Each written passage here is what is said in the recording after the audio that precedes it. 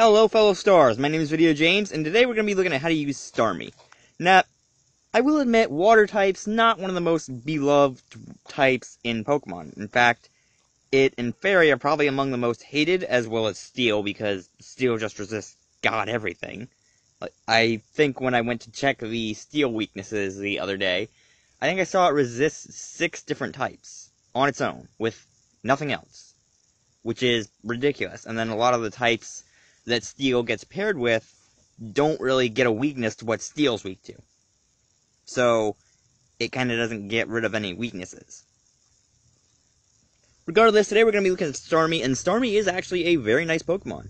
That Starmie's got a lot of stuff going for it, and it can be used in a lot of different situations. So we see when we're looking at it, we got the Water Psychic type, meaning we are going to be getting the weaknesses to Dark, Bug, Grass, Electric, and Ghost. So we are going to be getting a decent bit of damage on Starmie if we run up against something that's going to be trying to special or physical sweep us.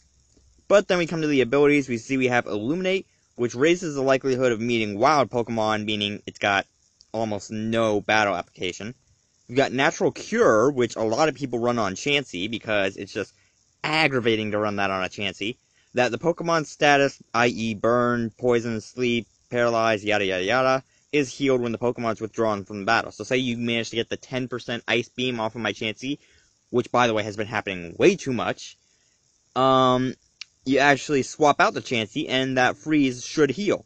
I'm not salty at all. No, of course I'm not salty. And then we have Starmie's hidden ability, which is actually Analytic, which means attack power increases by 30% if Starmie's the last Pokemon to move this turn. Now, that actually has a very useful application, which I will show you later. The base stat, we see we actually have a 520 total, that we got 85 in both defenses, surprisingly, so it's viable as a tank-ish Pokemon. We got 60 in the HP, we got 75 in the attack, we got 100 in the special attack, and we got 115 in the speed. So, Starmie gonna be a decent special attack sweeper, gonna be possibly a decent tanker, too. First that we see, we have a Choice Scarf Starmie. Of course there was a Choice Scarf Starmie. You should have seen this coming with a Pokemon with this high speed. So we've got Choice Scarf with Natural Cure, and then we have Scald, Dazzling Gleam, Ice Beam, and Trick with the maxed out special attack and speed with the modest nature.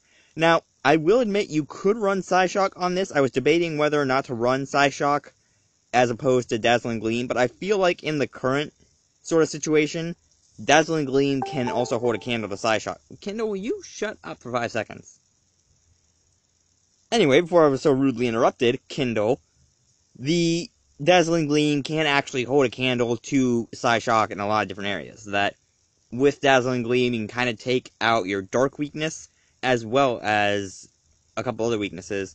And with Psyshock, you would only really be able to hit fighting types and other stuff that's weak to Psychic, but you wouldn't really be able to take out the thing you're wanting to get rid of, which is a Dark type.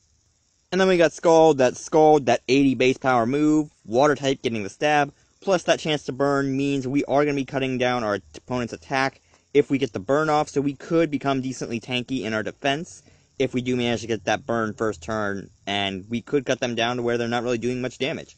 That with 206 and 207 in each defense, we're not really going to be taking that much damage if we can get the burn cut down. And then we got Ice Beam there just to take care of stuff like flying types, grass types, ground types, that basically anything that Ice Beam hurts. We got Starmie, we got a good special attack, we can hit it with the Ice Beam. And then we got Trick there to kind of just lock our opponent, that we got Trick if our opponent is something like a Ferrothorn, we trick them into the Choice Scarf, they get locked, so we can't really fail against a Ferrothorn because it has to use one move, meaning it's either dead or gonna die. Now, you could also run this with the Choice Specs variant, in which you take out the Scarf and run the Specs, and you put on a Timid Nature. But I do kind of like the Choice Scarf a little better, just because you kind of get more use out of Starmie that way, that you get more use of the higher speed. But either way, you could run it, and it would still work very well. What we have is actually a Life Orb set. So we got Life Orb with Natural Cure, we have Hydro Pump, Dazzling Gleam, Ice Beam, and Rapid Spin, with the maxed out special attack and speed with the Timid nature this time.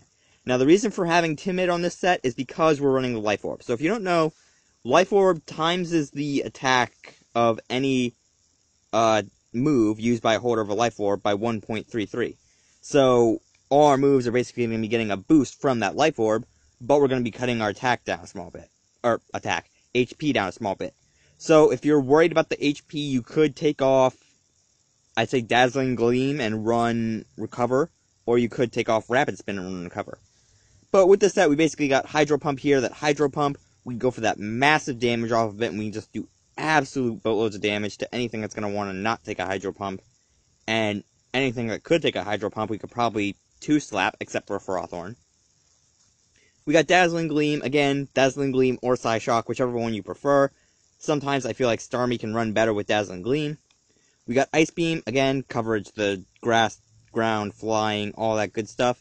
And then we have Rapid Spin. Now, Rapid Spin is there mainly because of its utility, but I put Rapid Spin on this set because of the meta. So, if you don't know, the meta lately is basically, okay, send in our Landorus, get off the Stealth Rocks, send in our Ferrothorn, spikes, send in the Leech Seed off of the Ferrothorn, and then just swap into something. So, basically, the meta kind of revolves around setup, which I find a bit annoying, especially when I see people running, like, setup and defog at the exact same time, because it's kind of like a counteraction to their own strategy. Like, really? You're gonna shut yourself down like that?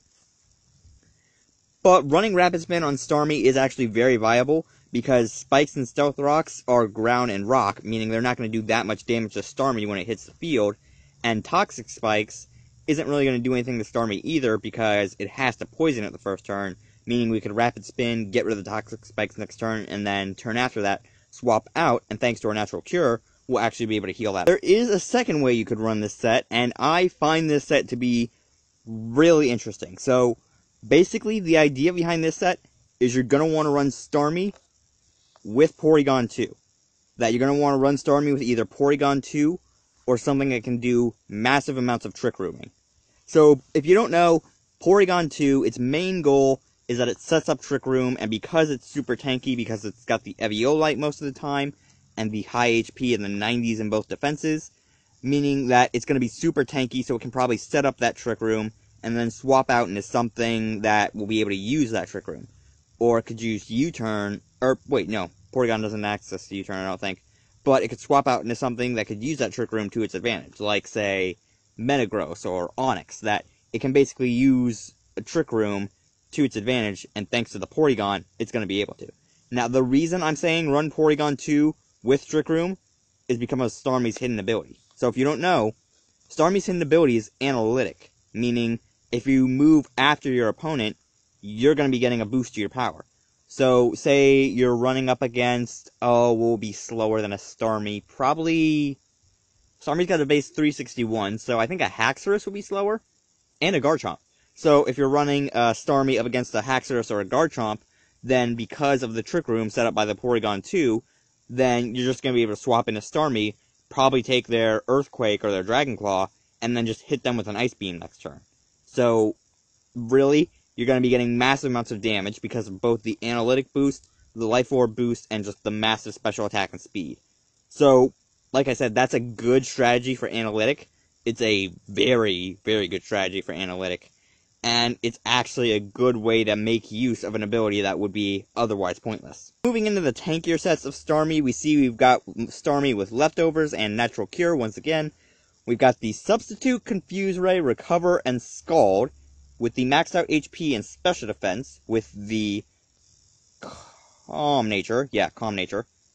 And then we also have another set that's very similar, that is the Leftovers with Cosmic Power, Recover, Scald, and Ice Beam, with the maxed out HP and special defense with, once again, the Calm Nature. Now, the idea behind both these sets is they run like a Milotic. That Milotic is basically a tanky water type that's setting up while it's on the field, and basically just waiting for you to do damage to it, healing up all that damage, getting Recover and healing even more damage, throwing out a status onto you, and just basically shutting you down until it's ready to use Scald. And that's basically how these Starmies tend to run. So, with this Starmie, we've got the Substitute to give us that kind of protection that, okay, we don't really want to take a hit from our opponent, so we're going to Substitute. We're going to last maybe one turn. We're going to get off a Confuse Ray, and we might potentially be able to be safe next turn, so we could set up another Substitute. They might not hit us. go for a recover, they might still not hit us, or they might take out the substitute, and then we just go for Scald.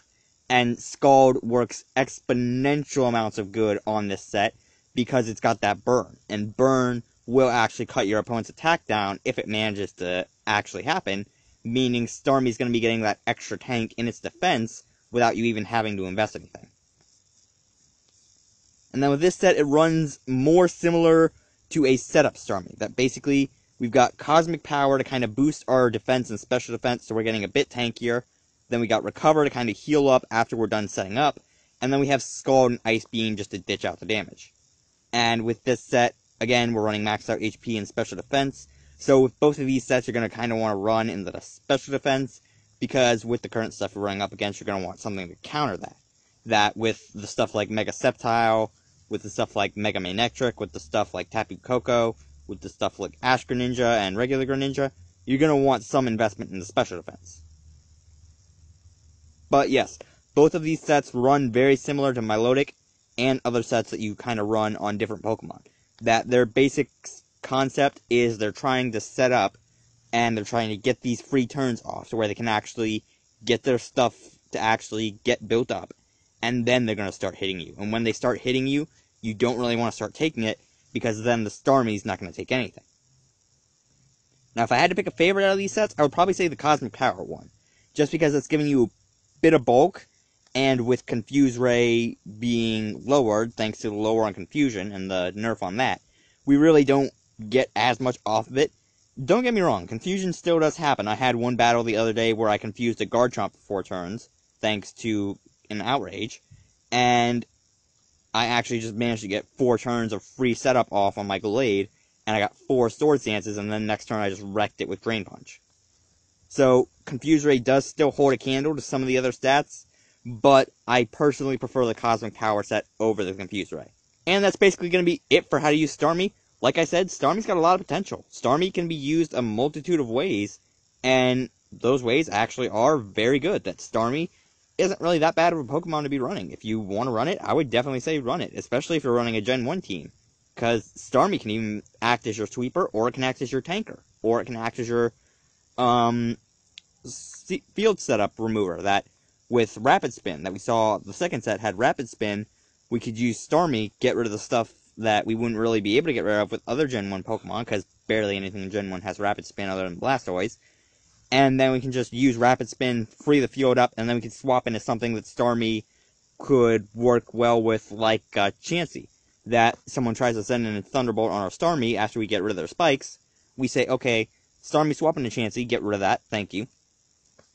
But yeah, Starmie's really a very impressive Pokemon. And honestly, I want to try out that Porygon Starmie set and see if I can get a sweep with it, because I want to see if that'll actually happen. Regardless, I'm leaving this video here. If you guys have any suggestions you want to see me do videos on, down in the comment. Let's try that again. I'm leaving this video here. If you guys have any Pokemon you want to see me do videos on in the future, let me know down in the comments.